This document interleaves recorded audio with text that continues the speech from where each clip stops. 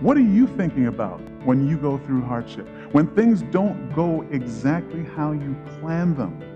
When things don't go the way you think they should? Aren't you disappointed? Don't you wonder what God is doing? God, if you love me, why don't you give me this?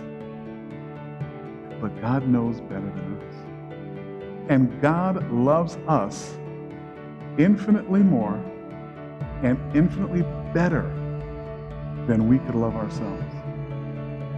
What we would do for ourselves would turn us into monsters.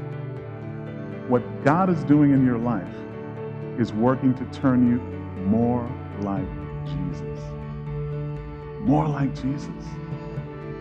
And that, folks, is his stated goal for our lives, to conform us to the image of his Son.